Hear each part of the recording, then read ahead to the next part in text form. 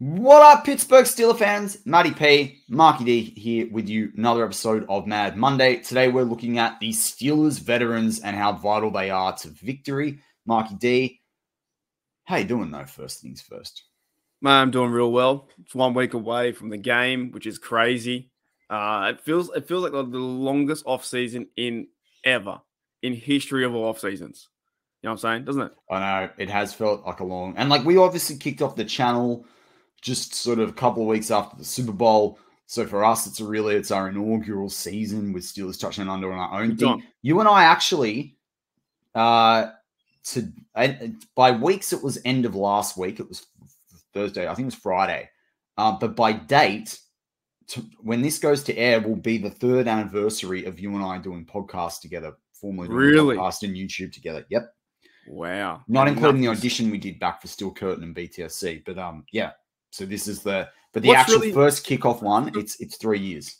What's really changed though? We're still pretty terrible. We're still learning. So. That's it. What is the difference? I don't really know. I think we're a bit more informative. Oh yeah, 3 years ago, right? So what's that? 2020 was around the. I'll tell you, mate. Back when we started the podcast, we do like an hour and a half, and I'd have to spend like hours clipping it back to like half an hour or an hour. So we don't have to do that anymore. So we have gotten a bit better. Just one cut, we're good to go, mate. That's it. Like Najee, one cut. One cut. All right. It's good, man. We got 7 days to go. You had your Bucks on the weekend, so you had a good time. Had a few sherbets. It has been a long off season because I think we've made so many moves and we're just excited to see our team now. But I don't know, man. I got a good feeling about this year. And I got a good feeling too about this week, actually, too. I think they can beat them. And that's a good segue into the topic for the show. So on today's show, we're going to look at, as I mentioned in the opening, the Steelers veterans and how vital they are to victory, and not just in week 1 against San Francisco 49ers, but throughout the season. So we'll bring it up from good old Pro Football Reference. We're going to talk about 8 veterans. Now, they all happen to be over 30. This is one of the youngest Steeler teams. I think the average age is like 25.5, I think it is when I saw it the other day. But that was pre the final roster cuts. But they had some, anyway, they had some older players in there that were, they were trialing too. So you got Cam Hayward, oldest player on the team at 34, 12 years in the league, same as Patrick Peterson, but Patrick Peterson's 33. You got Boz, Wizard of Oz. He there is 32. You got Golden, who's 32. You got Kazi, who's 30. Killebrew, who's 30. Allen Robinson, who's 30. And Isaac Seumalo, who is also 30. So they're going to be our 8 players. Minimum time spent in the league is 7 years with Seumalo and Killebrew. Everyone else has got 8, 9, and obviously the 2 guys that have 12. Oh, 6, sorry. 6 for Kazi. But also I think he sat out a whole year with an injury, if I'm not mistaken. So that's a little bit of a different thing with Kazi as well. I reckon, Mark, we do this by ranking. We'll rank them 1 to 8, 8 being least important to victory throughout the course of the season, 1 being the most important. I'm going to hand over to you. Who's number 8? Oh, we have to. We go number 8 or we go number 1? We'll go number 8. So we'll start with the least important player to victory. That's harder to do. Yeah. The least important player would be holy dooly. I don't want to say it, but maybe I think Killebrew. Yeah, I'm going Killebrew as well. I think so. I think that's an easy one. Yeah, I'm just saying him because he's the teamer. No, he's not on deep. But still, like, teams is pretty important, though. So, it is. It's just like, who else can do that for them? Yeah, but I'm looking back towards the other guys like Kazi. I was going to go him to Kazi. I'd probably say Killebrew. In terms of winning games, yeah, probably Killebrew. Because he came from the Lions, I'm pretty sure, back in the day. Yeah, he did. Yeah. So now he's what do we call him? He's the new Jordan Dangerfield. That's right. That's what we called him. Yeah. So he's number 8. What about all right, let's go straight number 7. 7. Well, the way I'm going to probably do this list, and you can change it too if you want to. Kazi, safety. Ooh, okay. Possibly a different move. Was it going to be Golden? I had two players. I was going to go Golden. Okay. Well, I'm going to go Kazi first and then Golden after. But okay, I'll just lock you in for Golden then at number 6. But in saying that as well, like, because Golden is playing outside of TJ Watt, Highsmith, but Nick Herbig's there. That's my point. How they're going to do they're going to swap that 3 safety set we've been talking about a lot all off season. We saw it last year. Neil gets involved too. But in terms of like leadership and veteranship, does Kazi really have that kind of a role? I don't think so when you've got Minka and Neil. Yeah. So Kazi's someone that until we start seeing the 3 safety sets in action, it's hard to sit there and say like he's super integral. But then over the course of the season with sub package, we might be like, oh my god, like he's vital. And last year it proved to be vital. Like it was like, oh my god, he's missing. But then there's a guy like Patrick Peterson on the list we're going to go through who has helped shore up the cornerback room, and then you've drafted Joe Porter Jr. So I think it's really hard. Like Kazi might end up 3rd or 4th on this list once the season's done, but right now, yeah, I mean, you're having him at 7 and me probably having him at 6. And that's probably fair, I would say. He was out for a few weeks last year, right? He went at the same time as TJ Watt went down too. So yeah. That was tough to see. Yeah, I'd probably say him at 7, then Michael Skolholden at 6. So I've got the other way around, basically. Yeah. All right. Yeah. So who have you got at 5? We're ripping through this a bit quick, but I know, right? 5. This is where it gets tough, though. I think, to be honest. Yeah. I'm gonna say Robinson. Oh, maybe. I'm the same. I'm just trying to think of the other blokes in front of him. I think we're gonna differ in the top 3. I think that's where the difference is. You reckon? Yeah. Okay. But why Robinson? I mean, for me, it's just there's different receivers. There's Najee's going to get the ball. Like, guess the show. The same thing I was going to say, actually, man. That's what I mean. We've been doing them too long together, 3 years. But I mean, I think all right. This is where it'll start getting interesting. I'm not surprised we've ripped through this. Who have you got at number 4? So I did Robinson there. It has to be. It has to be Isaac Seumalo. Really? Yeah, I think so. Yeah. Why? Why are you shocked about that? I know my top 3. Actually, I'll stick with it. Okay. I found this really hard. I think he's more important than James Daniels on the offensive line. I think he's one of the most. I think apart from Cole, only because there's no backup to Cole, I think he's the most important offensive lineman right now. And I think you've seen that already in the preseason. And he's the veteran. So I don't have him at 4. This is going to surprise some people, but I've got Patrick Peterson at 4. Really? Yeah. Wow. That's different to my list. Yeah. Now, the reason I do that as well is because of JPJ, because of Levi Wallace, because of Minka, like the defensive backfield. Now you brought in Desmond King. You've got Shannon Sullivan. Like, I think there's enough in the defensive backs. Well, we said wins too, though, right? You want players who can like, yep, for wins, right? So I'm going a different direction too, though. Actually, for what I'm thinking, because I'm thinking like points and stuff like that too. That's what I'm thinking too. Okay. Yeah, right. Well, because I just think that Seumalo, I've got him high because of the ability. Like his block was the reason why Warren got free in that game for that TD, right? Mm-hmm. Like he shores it up. I was watching a really interesting discussion. I think it was DJ was talking about it when the Steelers got Seumalo. I think it was DJ anyway. Someone was talking about the fact about interior offensive linemen to being really key to certain quarterbacks, and it's why like Breeze did really well. And he went through a bunch of different quarterbacks like that. And then you watched Kenny Pickett's style of play, and interior offensive linemen are almost more important than the tackles. So I just think that Seumalo on that left side is huge for Kenny Pickett. And that's kind of why I don't have him at 4, because I think it's hard to tie him to points, but he'll keep Kenny clean, and that means Kenny can make magic and he's happen. Also good leadership too. You know what I'm saying? Yeah. Like good leadership for the team, for the offensive line. But I went my list just off the top of my head around a different way, if that makes any sense. Because like my top 3 are going to be now Haywood, Peterson, and Boswell, and I have. Well, I'm going to go Seumalo at 3, right? So then tell me who you've got at 3. Tell me who you've got at 3. Who's your 4? I forgot who your 4 is. Pat P. Peterson. Okay. My 3 is Boswell. Okay. I know it sounds crazy, but Well, And it's not crazy to me because I haven't said him yet. True. Again, we've been doing podcasts way too long.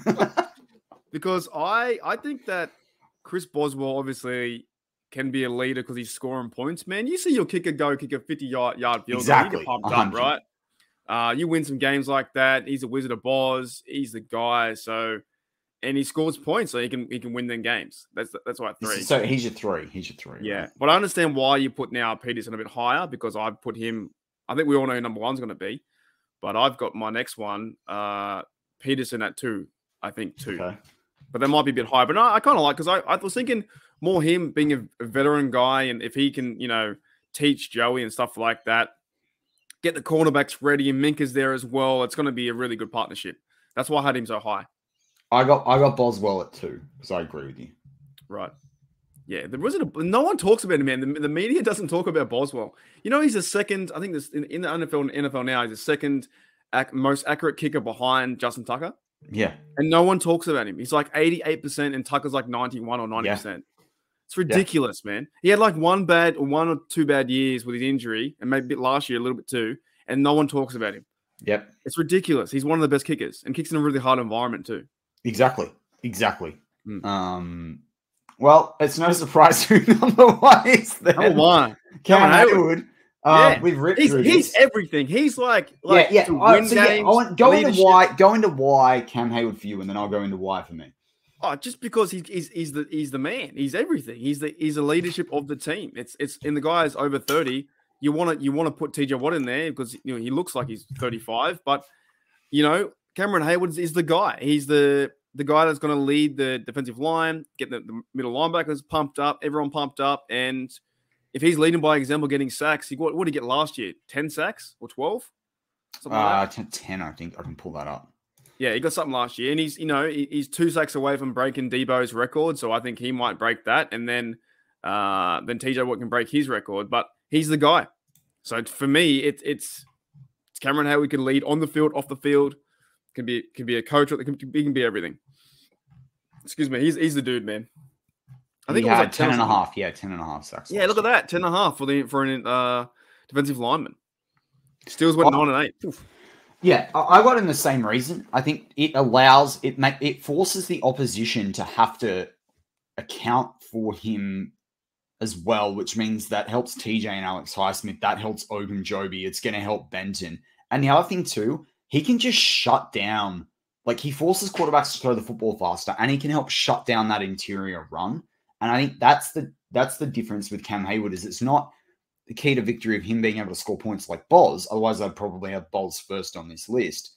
And Allen Robinson will probably prove himself maybe even to be worthy higher than even Pat P. He scores a few TDs early. But Cameron Hayward can stop the other team scoring points. And that's a really key thing to victory because the less points they score, the less points you have to score. But he's the vocal leader. He's the I'm going to do it leader. He's the one-on-one mentorship with players. He's everything that the Steelers love about Steelers players. Cameron Hayward really is. And we need to enjoy his last few years here. We really have to. We need to win. We need to win one. We talk about winning one for Bettis.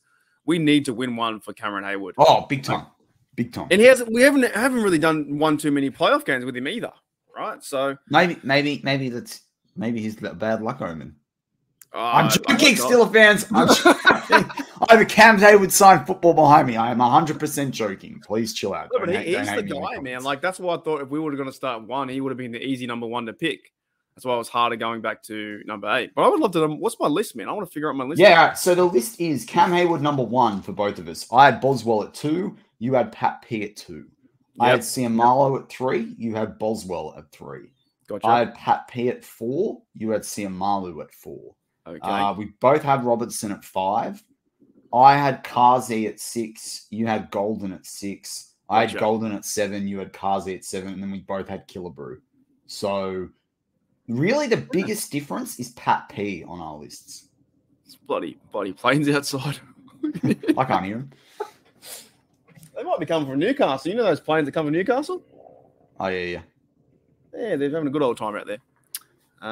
Yeah, my bad. But yeah, we've both got the same player in 3 instances out of the 8. Yeah, but it shows you too. So what we got on teams, we've got Boswell for a vet. We have Killebrew teams. We have a receiver vet. We have offensive line vet, cornerback vet, and D-line vet too. And who did I miss? Outside linebacker vet.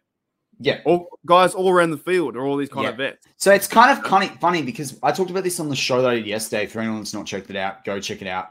It was all about how many snaps and starts will the Steelers rookies get, the drafted rookies get. And it was interesting when you look at we've got depth in a number of key departments or positional group rooms within the team. And then you look at this and you do this show today, and it's kind of like, we're talking about it now, and it's like then they've got the veteran depth. So we've got the youth at a lot of positions now, and now we've got the veteran presence. And then there's the guys in the middle as well. So that's what I mean. This Steelers team is getting so balanced, and that's what you need to be really successful in the NFL. Like, and I don't think we've had this balance between veteran and rookie, and like, you know, the guys in the middle of the peak of their powers in a very long time. It's great to see.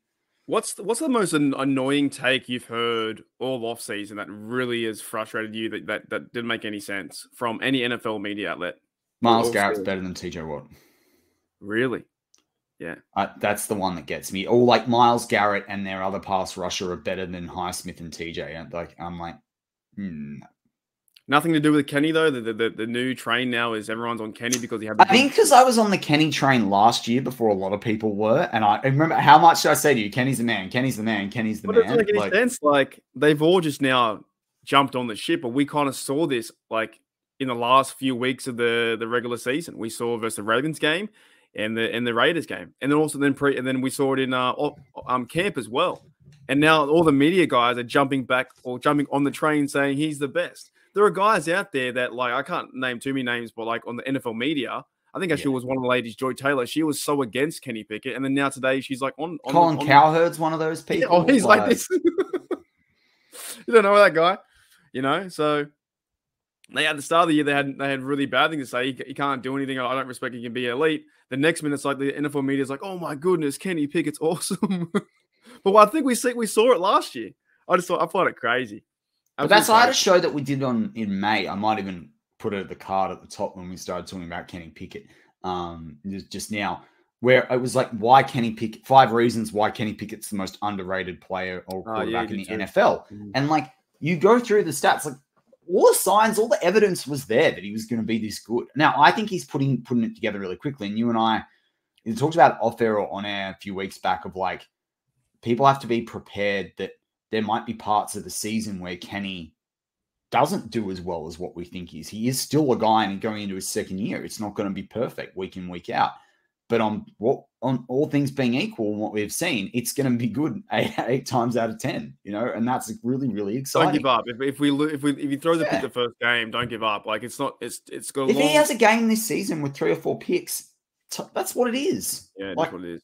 But I'd rather him throw them. It's like I said this last year. I remember it was like toward the end of the season, one of the games. I said to you on one of our lives, I was like, I'd rather him throw 3 picks than Mitch Trubisky throw 3 picks because at least Kenny's out there learning from it. And he doesn't throw, like, that's the other thing. He threw lots of picks quite quickly and then he didn't throw any anymore. Like, he learned from the mistakes.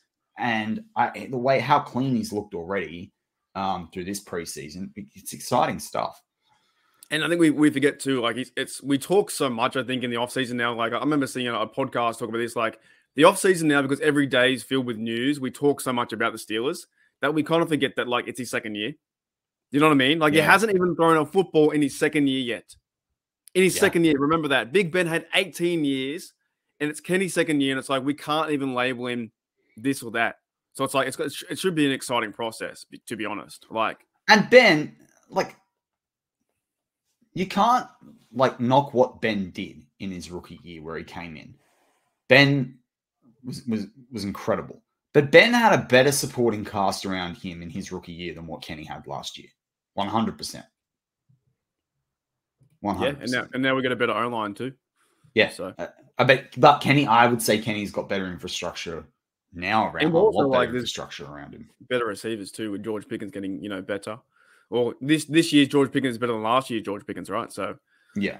I just think like we give up so easily, man, on the team and sometimes the quarterbacks. Like if he struggles, so what? Who cares? Just keep going.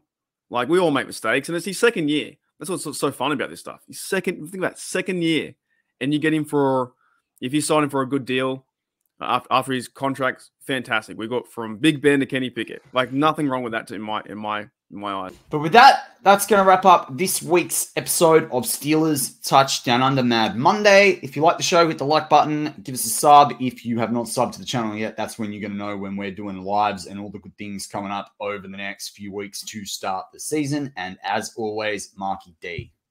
Go Steelers. Here we go.